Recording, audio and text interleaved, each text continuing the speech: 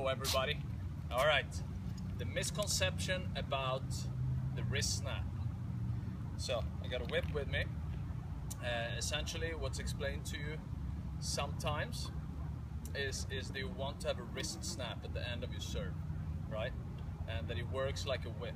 And yes, if it works like a whip, that means that we should be setting the big thick part in motion in order to get the tip to really whip, right?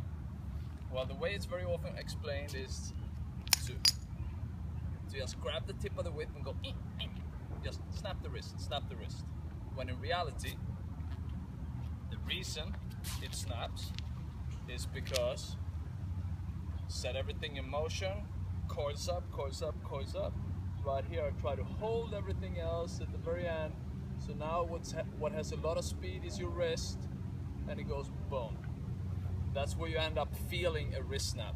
You're not actually trying to just snap your wrist. It's because you're stopping other body parts right there.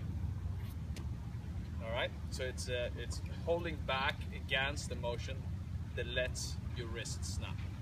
So if you've been doing this, you didn't get any power, let's try the new way. Set it in motion, hold your body, and let your wrist snap. Don't force it. All right?